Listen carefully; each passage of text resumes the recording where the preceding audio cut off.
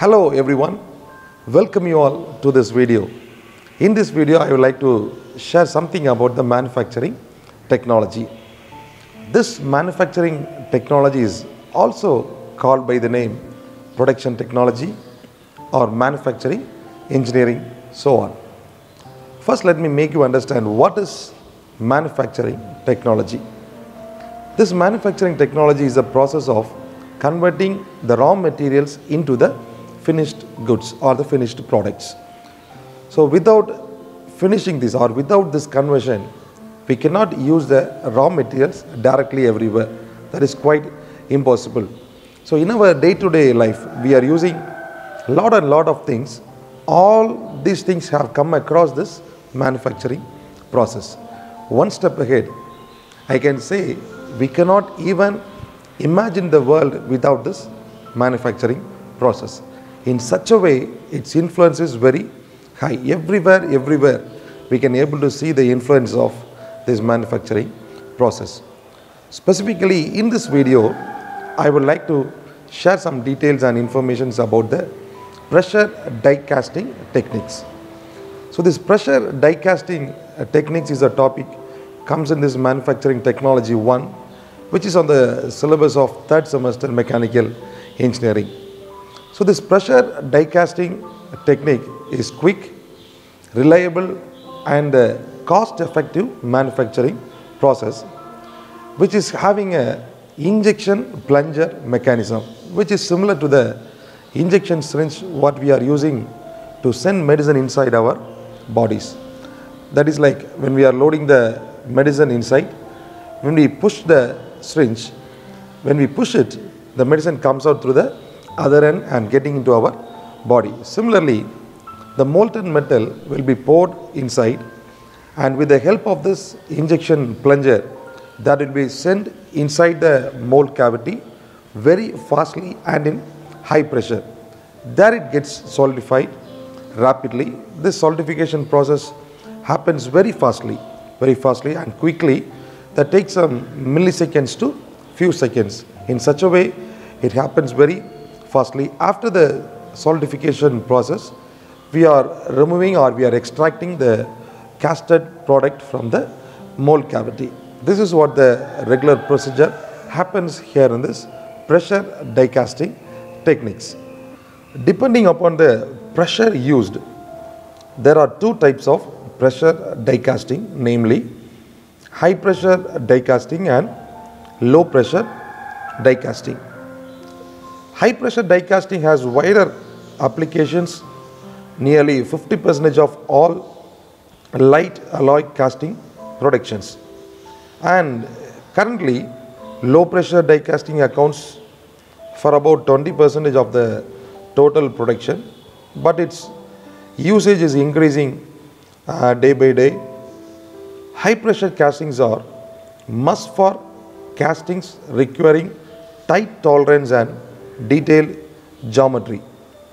When the extra pressure is able to push the metal into more detailed features in the mold, low pressure die casting is commonly used for larger and non-critical parts. So where all we using this high pressure die casting methods and where we using this low pressure die casting methods? Let me tell it more clearly. So wherever and whenever we need the detailed feature products, and whenever and wherever we need the product which is having a good geometry, there definitely we must opt this high pressure die casting techniques. Because whenever we go for this high pressure die casting techniques, the product will be having a good look, detailed features, and the geometry also will be very accurate. The size and shape of the product will be very accurate as we have given in the design. The manufacturing process begins with this product design. So initially we are designing the product and we are executing it. And this low pressure die casting is commonly used for larger and non-critical parts. So wherever we need the quantity in large amount, or wherever we need the quantity is much higher, In that place we can able to use this low pressure die casting techniques. So if the parts what we are actually wanted to make are not critical, definitely we can choose this low pressure die casting techniques. First let me explain about this high pressure die casting techniques. This high pressure die casting techniques having a types like hot chamber process and the cold chamber process. So these are the two types in this high pressure die casting techniques. In the hot chamber process, this is applicable only for zinc and other low melting point alloys that does not affect and erode metal parts, cylinders and the plunges. The working of the hot chamber process goes like this. The molten metal for casting is placed in the holding furnace at the required temperature adjacent to the machine. The molten metal will be kept in adjacent to the machine. Sometimes even inside the machine the furnace will be placed and the metal will be heated there and it will be reaching the liquid state, and after that it will be carried to the mold cavity. The injection mechanism is placed within the holding furnace and most of its parts is in constant touch with the molten metal. So when the pressure is transmitted by the injection piston, that is what I already said, it will be moved very fastly as well as in the high pressure. The metal is forced through the gooseneck into the die, and on the return stroke the metal is drawn towards the gooseneck for the next shot. So this process ensures minimum contact between the air and the metal to be injected. So the tendency of entrainment of air in the metal during injection is also minimized. So this is what the working procedure of hot chamber pressure die casting techniques. As I said before, the metal will be heated inside the machine or adjacent to the machine, and with the help of the plunger, injection plunger, that will be sent inside the mold cavity with high pressure and very fastly. So there it gets solidified or there it gets cooled. After that it will be extracted from the mold cavity, we will be getting a casting. So this is what the regular procedure happens here in this hot chamber pressure die casting techniques. When we look at the cold chamber pressure die casting techniques, the process are same, but the difference between this hot chamber and the cold chamber pressure die casting technique is, in the hot chamber pressure die casting techniques, there we heat the metal either inside the machine or adjacent to the machine. But here in this cold chamber process, the metal will be heated separately. So that will not be having any link between the machine and the heating furnace. The furnace will be kept separately or it will be in another place. From there the metal will be heated and that will be reaching a liquid state, and after that that will be taken with the help of the ladle and will be poured inside the machine.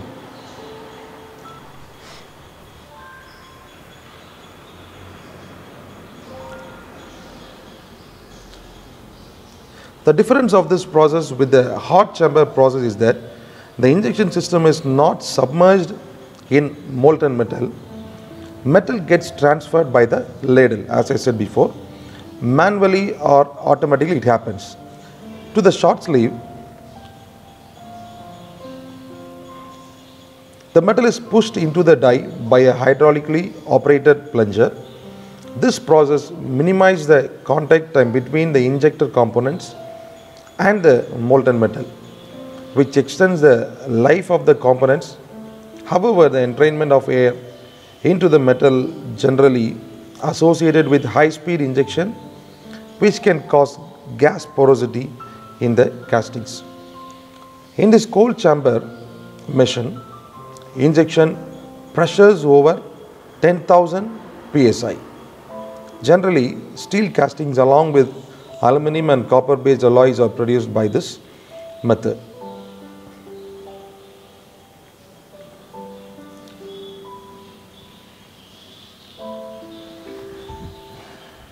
So this is what the difference between hot chamber pressure die casting techniques and the cold chamber pressure die casting techniques. The only difference between this hot chamber and the cold chamber is The metal will be heated inside or adjacent to the machine in the hot chamber, and the metal will be heated separately in the cold chamber die casting process. Next, let me come to the low pressure die casting techniques. This low pressure die casting manufacturing process happens with the help of the low pressure air that will be monitored and managed by the PLC, where we can adjust the pressure of the air. So initially in the high pressure die casting techniques we are using the injection plunger, but here in this low pressure die casting techniques we are using the low pressure air itself. High quality castings of aluminum alloys along with magnesium and other low melting points alloys are usually produced through this process. Casting of aluminum in the weight range of 2 to 150 kilogram or as a common features, we can able to produce a product which weighs around some 2 to 150 kilogram. This process works like, first a metal die is positioned above a sealed furnace containing a molten metal. A refractory line riser extends from the bottom of the die into the molten metal. Low pressure air is then introduced into the furnace. This makes the molten metal rise up the tube and enter the die cavity with low turbulence. After the metal has solidified, the air pressure is released. This makes the metal still in the molten state in the riser tube to fall back into the furnace. After subsequent cooling, the die is opened and the casting will be extracted. So at last, let me tell some advantages of this pressure die casting techniques. So initially I said it is a little bit costlier and the dies are very costly, I said earlier.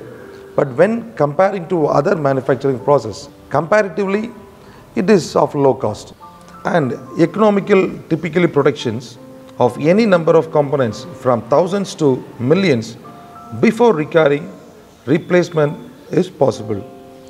Castings with close dimensional control and a good surface finish can be obtained while we are using this pressure die casting techniques. So whenever we use this pressure die casting techniques, we can always expect a good surface finish. It will be of good looking also. Castings with thin walls and therefore are lighter in weight. These are the advantages of pressure die casting methods. And where all we are applying this, the applications of this pressure die casting technique is automotive parts like wheels, blocks, cylinder heads and manifolds, etc. We are also using this technology in the aerospace industries. By using this pressure die casting techniques, we are producing products for the aerospace industry.